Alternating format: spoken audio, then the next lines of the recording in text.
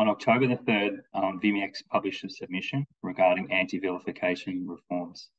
Our submission is in response to the Victorian Department of Justice and Community Safety's consultation paper entitled Protecting More Victorians from Vilification, Implementing the Anti-Vilification Inquiry. We did this in light of the vilification of people in the media and public life due to their mental health status. In this submission, VMIAC requested a standalone mental health attribute.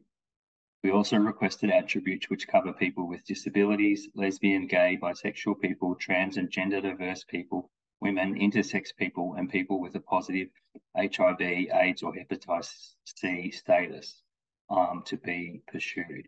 So when we say an attribute there, we're saying we want that aspect of a person's experience or life to be able to be counted as something which can, under this Act, have recourse if someone feels that they're vilified for that reason or that aspect of their identity or experience. We also urge funding to be reinstated by the Victorian Equal Opportunity and Human Rights Commission to give effect to these protections. I guess it's one thing to have things in legislation and charters and things like that. It's another to make sure they're actually implemented, and in this case that people are protected properly. So you can read our submission for yourselves on the policy page of our website and also via our social media channels.